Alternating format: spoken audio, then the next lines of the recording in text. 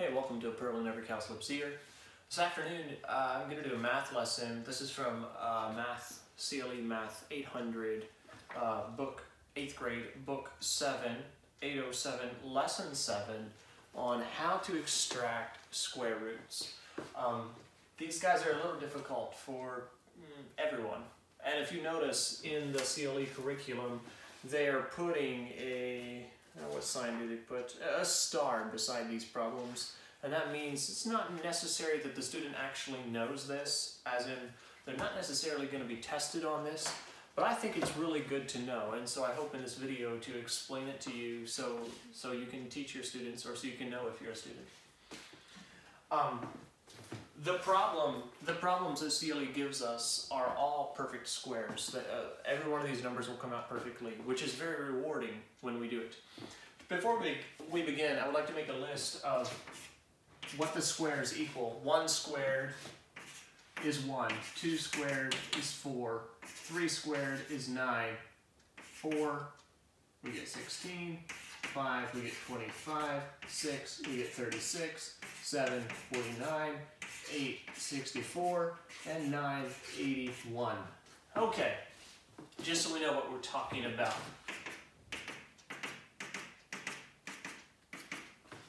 Now, the first step in dealing with this is to move from the right and block it off 2 digits at a time. So we'll take these 2 digits, I'm going to put a caret in there. We're going to break it up. 2 more digits, put a caret in here.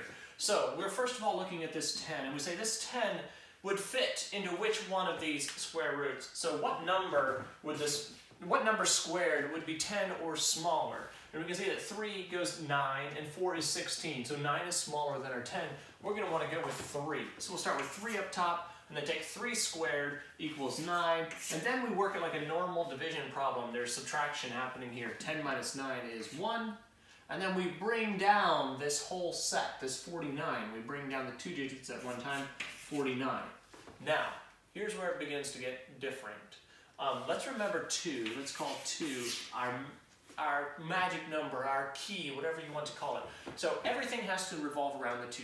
These numbers will. Now, we will take the quotient so far. 3 times 2 equals 6. Now, 6 goes into 149 about how many times? Or 6 goes into 14 how many times? Let's just do that. 6 goes into 14 how many times? 2. It goes 2 times. Now, we're going to put that 2 different places. We'll put the 2 up here, and then we'll also put the 2 down here. Now, to get our number to subtract, we go 2 times 2 is 4.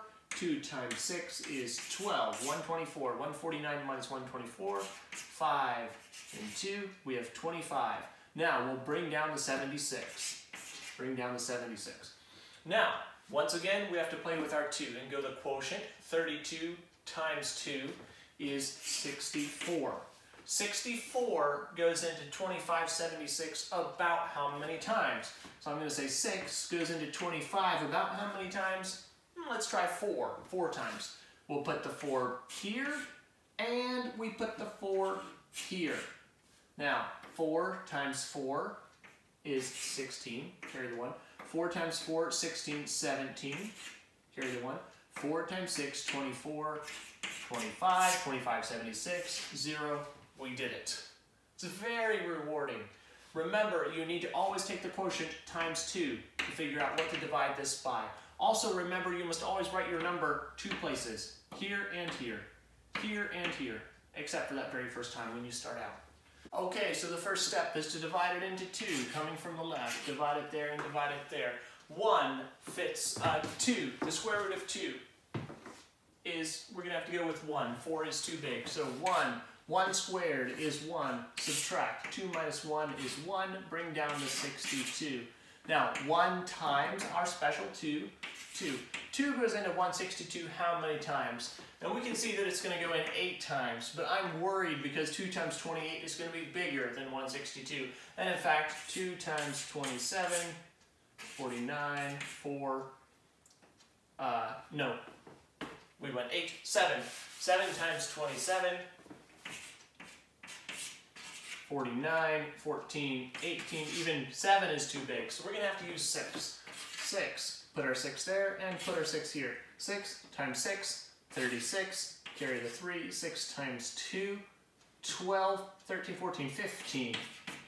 And 162 minus 156. 12 minus 6 is 6. And we'll bring down the 44. 44.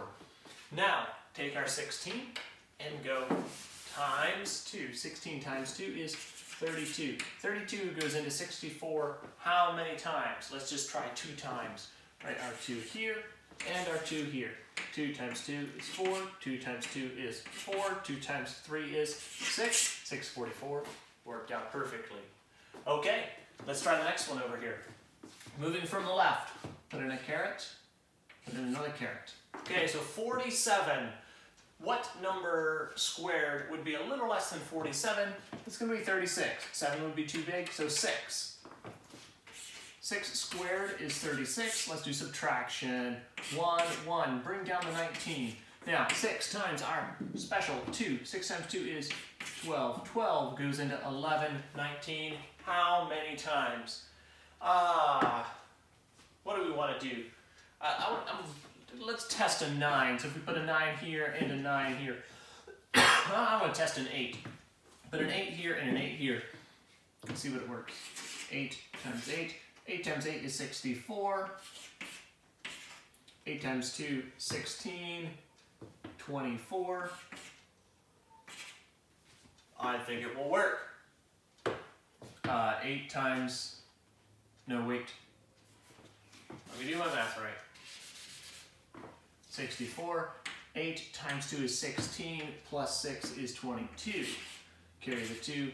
8, 9, 10, 10, 24. We can still subtract. Good. 8 was a good choice. 9 minus 4 is 5. 11 minus 2 is 9. It's too late in the day and my math is coming slowly.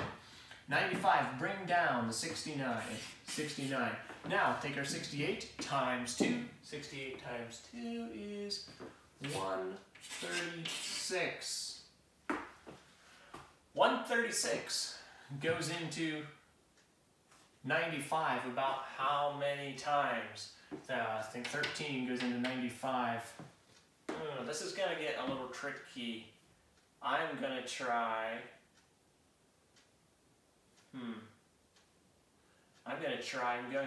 I'm pretty sure it's going to be a 3.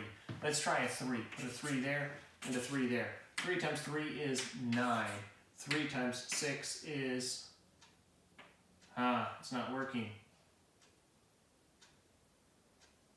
3 times 6 is 81. No, 3 times 6 is 18. Okay, the 1, 3 times 3 is 9, 10. And 3. No, it's not near big enough. Let's try a 7.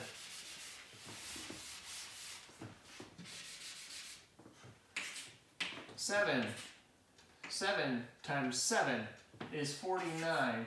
4. 7 times 6, 42, 46. Carry the 4. 7 times 3, 23, 25. 2, 9. It worked out perfectly. 687. Now, how did I know this was either going to be a 3 or going to be a 7? Here's why. It has to come out evenly. It needs to come out perfectly. So I am looking right away at this 9. I'm looking at this 9, and from this 9, my eye is traveling on over to this 9 and this 9. And now I'm going to show you something that isn't in the CLE, to my knowledge. And this is a way you can estimate, to guess what these square roots are if it's just a 4-digit number. So when you've got a 4-digit number and the answer is just going to have 2 digits, you can easily estimate and guess what the square root will be.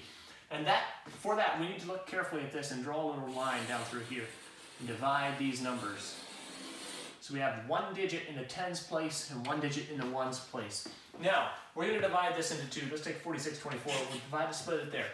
46 starts just like these other problems. What's it going to be? 36, 49. The first digit is going to be 6. Put a 6 here. Now, to figure out what goes in the second place, we look at this last digit here of 4.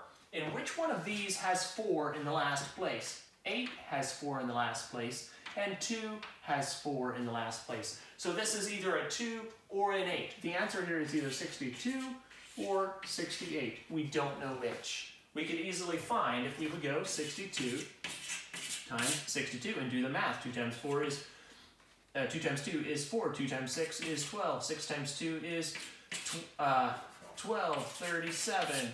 2. 4. 4. 8. 3. 38, 44. 62 is not the answer. It must be 68. So we can estimate to figure out 4-digit ones. Let's try this one. 17. It's going to have to be 16. Just 5 will not work. 4 will work. So 4 here. And again, we have a 4 in this place. It's either going to be an 8 or a 2 that yields a 4. So 42 or 48. We don't know which. Let's take 42 times 42. 2 times 2 is 4. 8. 8. 16. 4. 8 and 8. 16. 17. 17, 64. It is 42 is the answer. So that would be a way of finding that. Suppose the last place would be a 9. Suppose we would have a 9 in this position. Then we would look and we would know that it's going to be a 3 or a 7. That's how I knew here that it's going to be a 7 or a 3. Suppose we have a 6 in the last position. Then you know it's either going to be a 4 or a 6. Suppose we have a 5 in the last position. We know it has to be 5. Suppose we have a 1 in the last position. It could be a 1 or a 9. That can help you to estimate, and it can also help you to work these, because when you get down here and you're looking 136 goes into 9,569 how many times, that's pretty complicated. So this little trick can help you a little bit. I hope that answers it for you a bit on how to solve square roots, how to extract square roots manually. I think it's a kind of fun process. It has many steps, but review those steps and review those steps until they're in your head. You've got them memorized, and then see if you can work your math correctly. And when it comes out and your answers yield 0 at the end, it's very pleasurable. Enjoy.